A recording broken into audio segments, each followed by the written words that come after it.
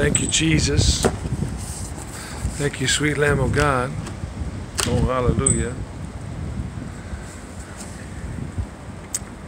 Make a joyful noise unto the Lord, all you lands. Serve the Lord with gladness. Come before his presence with singing. Know ye that the Lord, he is God. It is he that hath made us, and not we ourselves. We are his people, and the sheep of his pasture. Enter into his gates with thanksgiving, and into his courts with praise. Be thankful unto him, and bless his name. For the Lord is good. His mercy is everlasting, and his truth endureth to all generations. I cheated. I wrote it up. It's one of my favorites, one of the ones that I love to quote.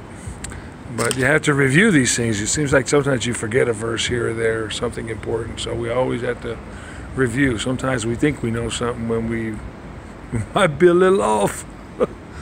Just a little. You know, like my dad used to say, 1 degree isn't that much unless you're aiming for the moon. Amos 3:3 says, can two walk together unless they are agreed? Well, over time, you can drift away. Over time, you can fall away. So it's always good to, like the captain of a ship, after the storm, you know, he resets that course. And that's what that verse means, where it says we've all sinned and fall short of the glory of God. We missed that mark. And so we always have to refresh our minds and our spirit with the good counsel of God's word. But just a word of encouragement, very thankful today. I give God thanks today. I thank God today, you know, for the sweet fellowship of the Spirit, for that intimacy with Christ. I thank God for so many things, so many things. A lot of people aren't in their right mind today. A lot of people don't have a safe place to lay their head. Some people, they're struggling with their health and maybe their marriages. And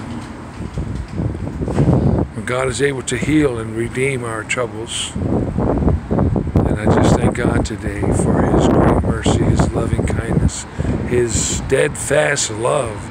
In the last verse in that Psalms 100, he says, for the Lord is good, his mercy is everlasting, his truth endures to all generations. And that's his faithfulness, his translated faithfulness. God is faithful throughout every generation. Whosoever will, let him come. Let him come. Come to Christ. Come to that life-giving fountain. Hallelujah. He that had no money, hallelujah, let him come and eat the bread of heaven. Oh, thank you, Lord Jesus. I thank God today. I had a couple of things really in the last couple of days that really touched my heart.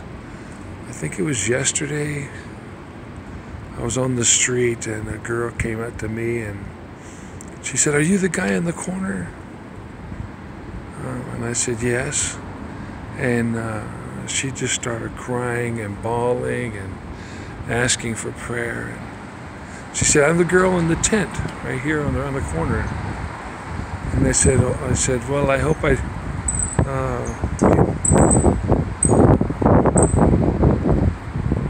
represented Christ well, that you heard the love of God, the mercy of God. I hope I don't come off, being, tough and rude and all that." So I always like to do that self-check. And she said, oh no.